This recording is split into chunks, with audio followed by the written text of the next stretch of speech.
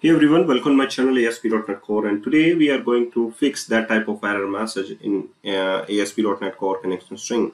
The error message is during the migration, a connection was successfully established with the server, but then an error occurred during the login process.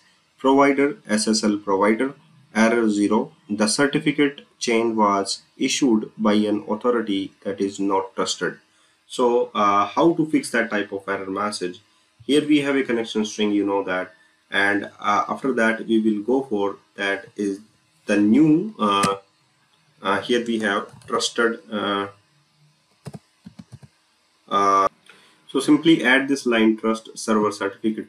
Server certificate is equals to true.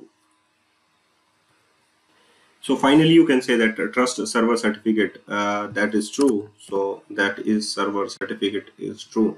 After adding this line of things, adding line of add a new one property in a connection string that your error will be gone.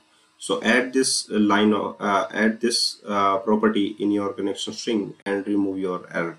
Thank you guys for watching this video and keep watching all other videos.